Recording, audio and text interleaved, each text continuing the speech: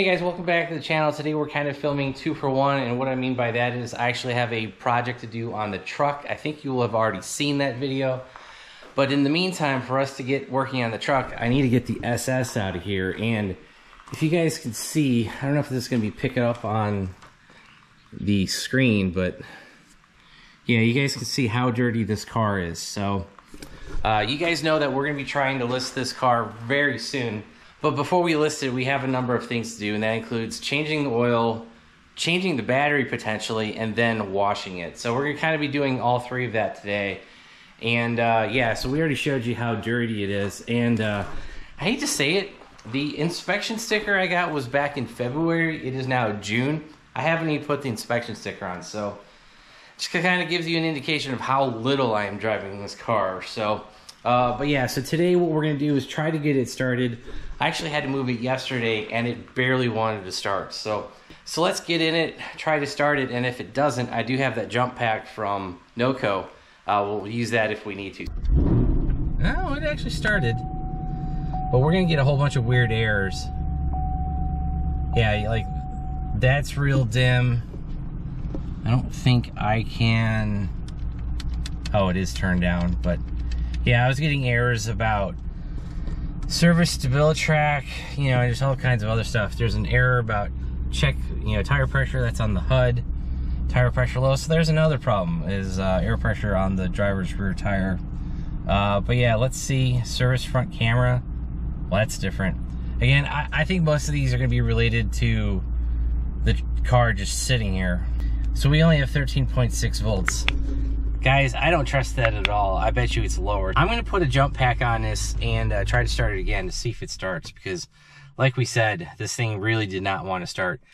And honestly, if I'd filmed this yesterday, it really didn't want to start. I had to hold the start button with the brake pedal, you know, engaged a really long time before it finally did kick over. All right, so I bought this a few months ago because when I was having issues with the Corvette. I have not used it on the SS. So yeah, I've actually had this sitting in the back of the SS for a real long time because I thought we were gonna have issues, but like I charged the battery once. It seemed to be fine, but you know, let's just turn this thing on and see what it says. All right, right off the bat, I've noticed the gauge cluster is brighter, so let's... There you go, that seemed to start up real quick. Let's go back to the menu and see what it's gonna say. Yeah, we know, air pressure 13.3. Yeah, so that was at 13.7 a couple minutes ago, now it's 13.4. So yeah, I definitely think we've got some issue with the battery, because guys, today it is 2024, this is a 2014. This is the factory battery, the factory EGM from Australia. So yeah, I'm totally not worried about that, but I'm pretty sure that we're gonna have issues, you know, in the future trying to sell it. So I'm just gonna go ahead and replace the battery, because like I said, it's only at 13.5, it should be at 14, 14.2. It will probably eventually get up there with the alternator working, but really all we're doing is using the alternator to try to bring the battery back up to its nominal charge. So yes, I can charge it overnight. It will charge it back, but again, you let the car sit for a while and the factory battery just wants to die. So, and another thing, the camera error disappeared after we put more voltage with the jump pack on. So let's go take that off and move this. We can go work on the truck. All right, guys, the battery has finally arrived. You guys might be wondering, what do you mean it's arrived? Well, I actually ended up finding a battery on Amazon, and as you guys can see, this is a AC Delco battery. It's an H6, and it is 760 cold cranking amps, and it's a 48 size, 48R. So it's an H6, 48R or R48. However, those numbers are associated, and it's an AGM. I think I may have said that. So yeah, this will be a direct replacement for the factory battery. And you guys might be wondering, well, why did you end up with a Amazon battery or a AC Delco battery on Amazon? Well, that is just due to the fact that Walmart doesn't carry this battery. Like, it's like a national shortage right now. I looked online, they don't have it. They have a lead acid battery, but this car needs an AGM because it is inside, it is in the back. So, you know, it specifies an AGM. So that's kind of how we ended up shopping online for a battery, because if you guys look at the Interstate, AutoZone, Walmart, Oh, there's Motorcraft. I think there's another one out there. But if you guys look at all their H6 AGM batteries, they are literally the same battery, same cranking apps, cold cranking apps, all that, same specs. Literally all have the same case. They just have different stickers on them. Now, the price difference between Walmart and AutoZone was almost $100. You guys will know that we've got a, I think it's Ready Start or Ever Start, whatever the Walmart brand is. We've got a Walmart battery in there, and I've had no issues with it. So if you guys are shopping for a battery and you're not in a pinch, shop around, and that's what we ended up doing. So the battery is dead in the SS. I've been using my jump pack to get it started. So like I said, Walmart was out of stock, and all the other batteries were, again, $100+ more. And then I found this AC Delco battery on Amazon for literally the same price as the Walmart battery. It's like, well, let's have the Walmart price, but for an AC Delco part, and that way we're keeping it a GM battery. So we're taking out an AC Delco, and we're putting in an AC Delco. So yeah, this battery was like $175 pre-tax and all that, and free shipping because it's Amazon. So yeah, it's $175 to the door, say $180. And yes, and the Walmart would have been the same price, but like I said, they're on national back order. So yeah, here is the GM part number. It's 888-64541. It's an AGM, like I said, and it's the 760 cranking amps. All right, guys, to get this battery out, we're gonna take this panel off. There is a clip here. There's also a clip up here. You guys can see that. And basically, we're just gonna pull down and make sure that we can get everything out. And yeah, so that's pretty much good to go on that side. We're also gonna have to pull these out. All right, guys, we're also gonna need to pull out the back clip. I thought there was 2 bolts holding this in, but honestly, all that is the trunk release. Don't take that off, not needed. All you have to do is pull up on this. There's 4 tabs on the bottom, and it'll pull out. It's just no, you know, those metal retaining clips. So pull that up, it comes out. Take there's those net screw things on both sides on the driver and passenger. Took those out and we're good. Then I simply just pulled back on the panel, and we've got plenty of room here to release the battery and get this out of here. All right, the negative and positive terminals are both 10 millimeters. The seat belt, for better lack of term, is a 13 millimeter. You will need an extension to get back there, so we're gonna take that off next. And then the vent, you just simply pull off. Then we're gonna have to plug the front up here, because there's actually another hole here. We'll need to plug that off because the vent only needs to come out one side of the battery. So, oh, and also don't forget this side mount, this triangle shaped mount. Yeah, that's a 13 millimeter as well.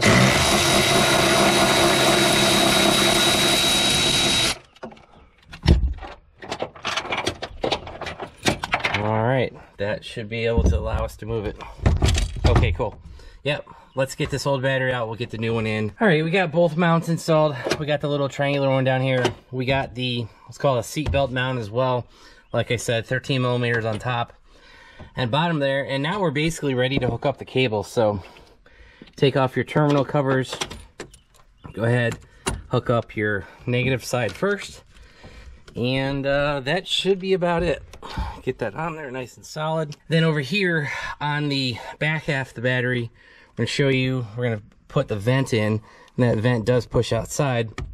All right, that side is in. And over here on the front, we're gonna wanna take this little red cap. You guys can't see it, but this little red nub, take that little red nub from the cap. You're gonna find the hole in the front and plug it.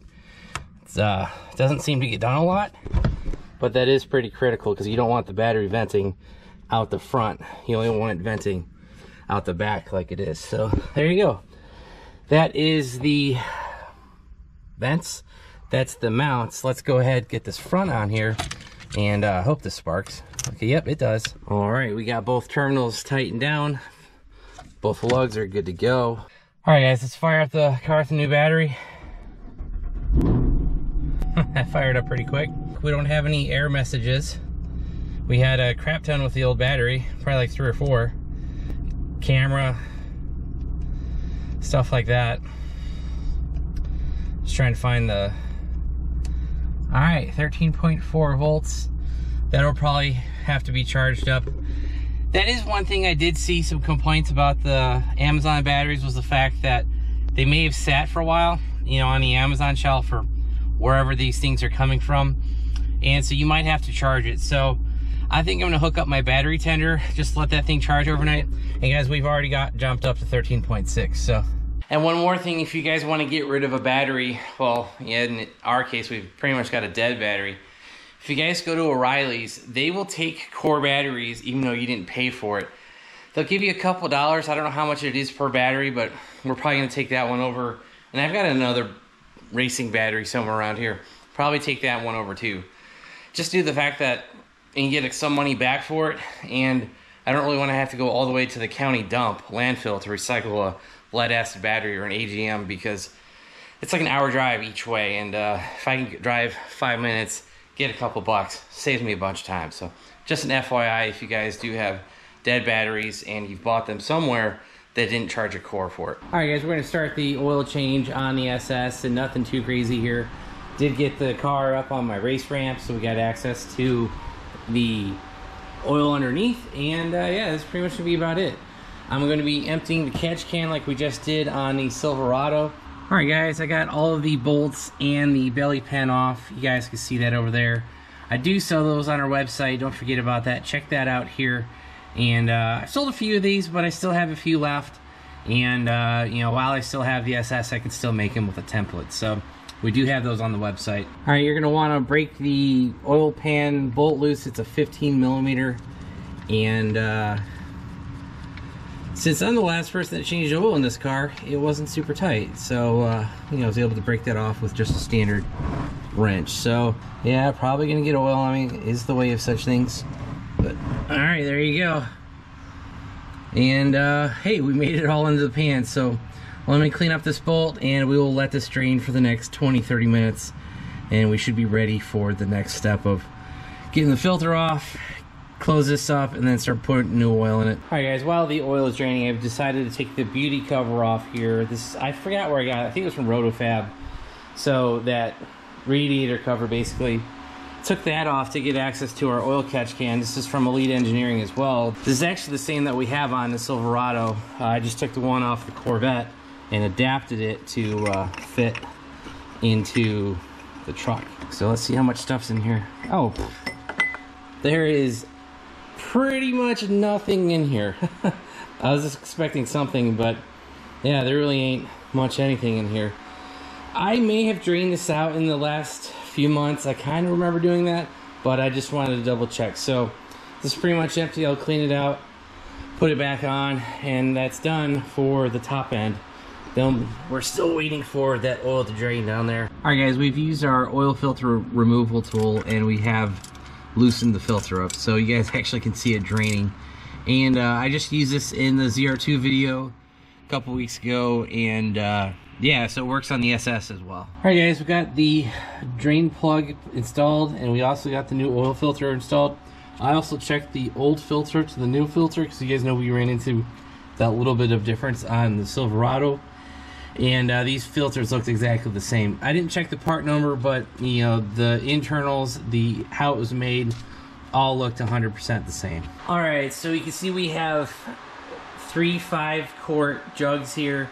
Obviously, we only need 8 quarts for the SS, but one of these has 2 quarts, the other 2 are full. So we're gonna end up doing 5, 6, 7, and the last quart will come out of the third one. So, all right, so nothing too crazy here. Just slowly pour your oil in, and yeah, so I should tell you this is 5W30 from Mobil 1, and it's what I've always used on this engine. It's what I've always used on all of my LS engines. Well, except for the new built motor we have in the Corvette, I have been using Valvoline on that one. So, all right, so that's the end of the first 2 quarts. We got 6 more to go. We'll wrap this up by showing you how to reset the oil monitoring system inside the car. Go to vehicle information. We're going to want to find the oil. All right, you're going to want it set clear. So that's going to be this button on the end of the cruise control. Hit that, scroll up, hit yes. There you go. You don't use the turn stock button, use the set clear button. So set clear, go up to yes, hit the end button again, and that will reset it to 100%. All right, you guys just heard us start the car. I checked the oil filter, I checked the drain plug.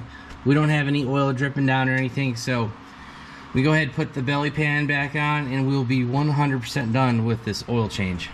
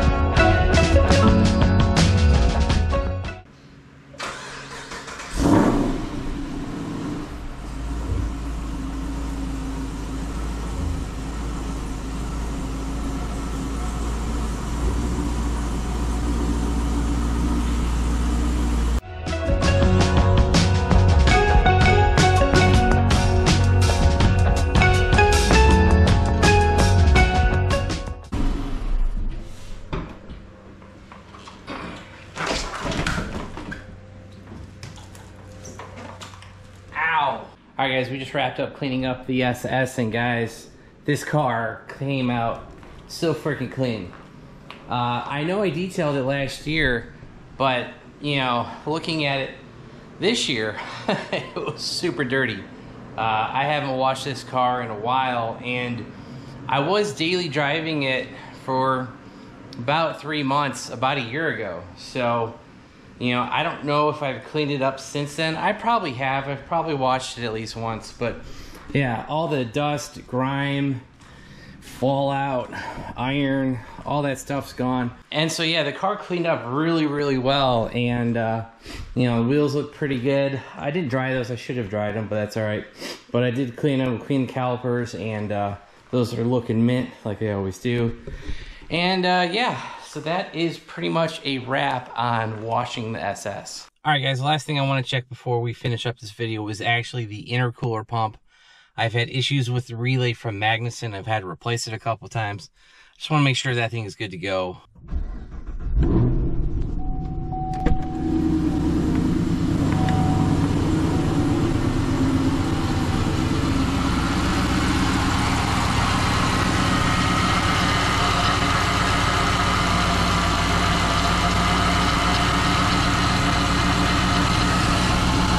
Yeah, I can see the coolant moving.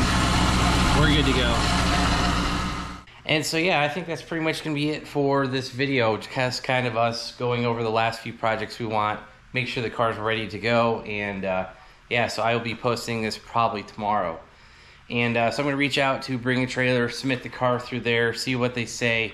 They might actually be 6 to 8 weeks out on posting cars, so I'm just not sure I want to wait that long. So I think what I'm going to do is I will post it locally, so like Craigslist, Facebook, all that.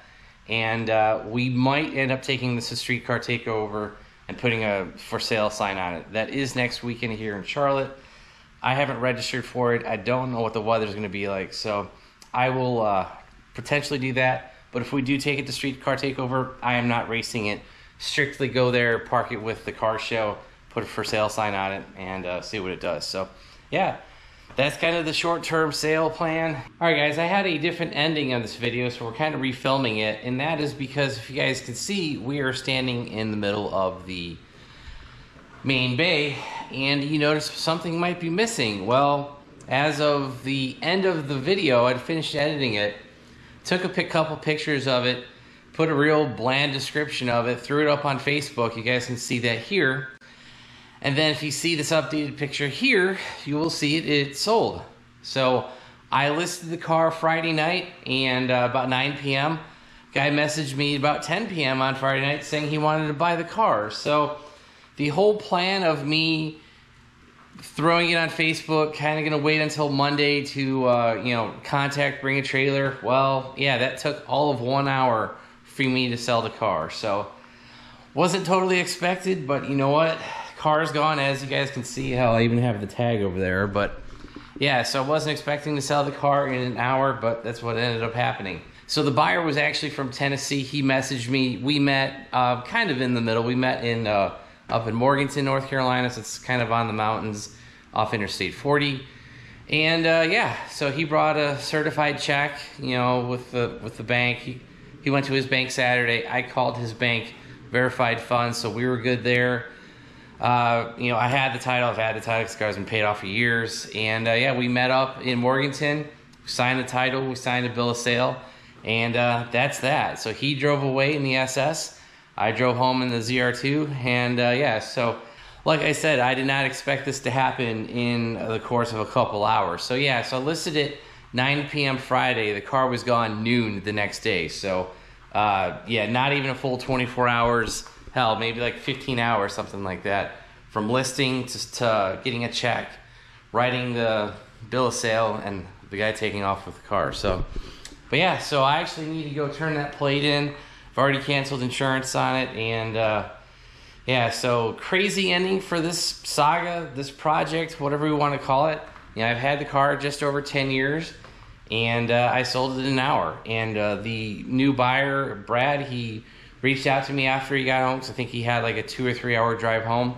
Said he really enjoyed the car. It was well put together. It was tuned really well. So big shout out to PCM North Carolina, out to Alvin. He said the tune was real good, well sorted. The brakes were working good. Everything worked good. And like I said, the car only had 21,000 miles on it, so not too bad of a deal on that. And yeah, so you guys might be wondering what is next. Guys, I absolutely have no idea. I was kind of looking at some Cadillac CT5Vs, but I am down to 2 cars. The last time I had 2 cars was over 15 years ago, because I had the Duramax, the G8, and the Corvette. Now we just have the Silverado and the Corvette, so kind of crazy that we're down to 2 cars. It's been a first time in a long time. And so yeah, we'll just have to see what happens next. I'm not sure what it's going to be. If you guys like this video, hit that like button. If you guys want to see that journey, what happens next, hit that subscribe button, turn on your bell notifications. If you guys want to help support the channel, check out all the links down below, because guys, we did a bunch of projects in this video. We did, oil change, battery change. We checked out that relay for the intercooler pump, tire pressure stuff. Yeah, just all that stuff. We'll have links for all that down below. And also make sure you check out our website, BonecrrusherSS.com. Any contribution you give there goes right back into the channel, the Corvette and the truck and the shop. Can't say the SS anymore, because obviously, guys, that car is gone. So yeah, that's gonna be it. Thanks, guys. Have a great one.